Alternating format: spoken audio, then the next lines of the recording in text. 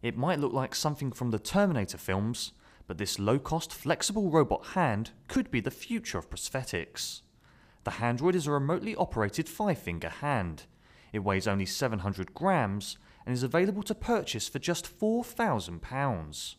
Japanese company ITK designed the hand to be used in engineering situations too dangerous for normal hands, but now have plans to turn it into a prosthesis.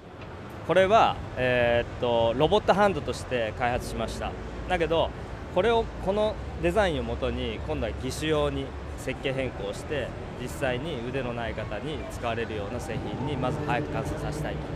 こういう製品が人の体に失った部分につくことによって、その人間よりもパフォーマンスが増えて、人間のよりも能力を上げれる可能性が十分にある。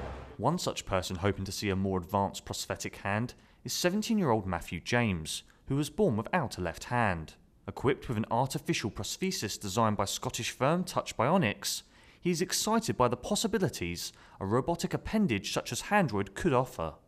Currently my hand is simple open and closed. The thumb itself is passive and has to be twisted left and right and has very little circular rotation. Of course, this is still in development, but the development process is still slow because they have to try and keep it all in a prosthetic, something which is portable, light, and flexible, as well as durable. And these are all challenges which are faced by all prosthetic companies when making something like this. So when I saw this hand, ITK's hand over here, I was really amazed by the amount of flexibility you could get in a prosthetic.